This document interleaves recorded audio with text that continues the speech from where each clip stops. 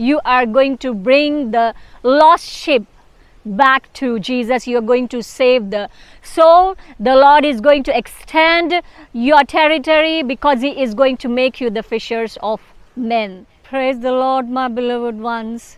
Today, a beautiful, most amazing Lord God Jesus Christ has come to bless us with another beautiful prophetic word. And the Lord God says that He shall extend your territory. He will expand your territory. According to Joshua 1:4, your territory will extend from the desert to Lebanon. The Lord God says in verse 5, no one will be able to stand against you all the days of your life. As I was with Moses, so I will be with you. I will never leave you nor forsake you. So this is the power of the living God. He says, if you obey my commandments, He will never leave you nor forsake you. Not only this, but if you live according to the word of God, if you have the word of God within you, if you obey His commandments, if you are a true believer, the Lord God says that He will extend the territory, and the territory will be in such a way that you will be moved from desert to oasis. You will be moved from the dead to the living. But you must be the true believer, and this is the reason I preach about the true anointing, the true fellowship with the living God. Being a true believer is very important. Being the servant of the living God, being Christ-minded, having the love of the living God within you, having the true Jesus within you is so important. When you are faithful in the little, when you are faithful in anything and everything, only then, my beloved ones, the Lord will extend your territory, because in that case, when you are faithful in the little, you are ready to move ahead and be extended, be expanded to another level.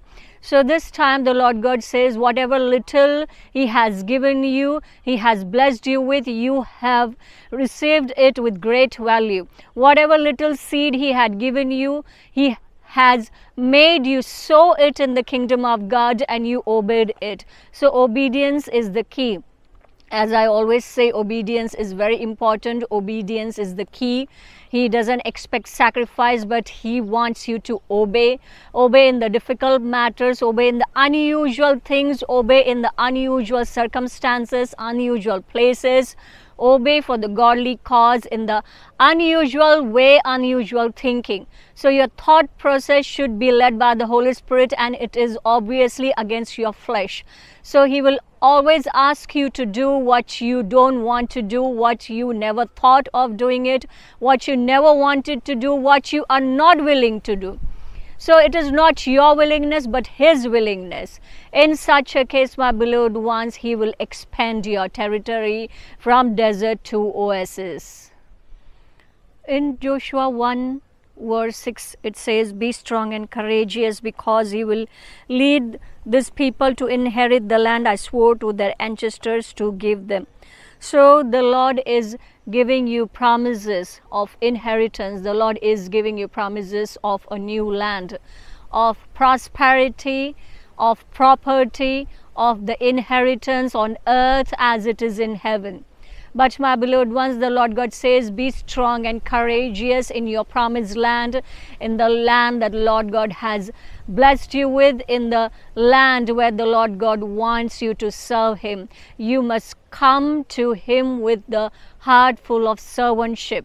In Psalms 54 verse 6 in MSG version, it is written, I am ready now to worship, so ready. I thank you, God, you are so good. You got me out of every scrap, and I saw my enemies get it. In other version we have, I will freely sacrifice to you. I will praise your name, O Lord, for it is good. So the heart that is of the servant, the heart full of servantship, is the heart that loves the Lord truly, because you have given your life to the Lord and you are ready to obey Him. And if you are ready to obey Him, the obedience is needed to serve Him, to serve the Lord, to give service to the Lord. That's why you must be the obedient vessel. Now when the Lord God has seen your faithfulness and that you trust the Lord in anything and everything, now the Lord God says that you will not be limited. Your finances will receive the breakthrough. Your ministry will receive the breakthrough. Your relationships will be expanded. You will have happy life. You will have good relationships. You will have good blessings. You will have renewed blessings. So there will be no more of stagnancy, but there shall be the breakthrough that you need. Breakthrough in healing, breakthrough in deliverance, breakthrough in salvation, breakthrough so that you will serve the Lord zealously, breakthrough so that you will bring His people to Him, breakthrough so that you will lead God's people to God. Those who have the heart for the living God, you will bring them out of the dead to the living. My beloved ones, this is the ministry of salvation. This is the ministry of reconciliation to God our Father through our Lord God Jesus Christ. You cannot be reconciled to the Heavenly Father without Jesus. So you are going to bring His people back to Him.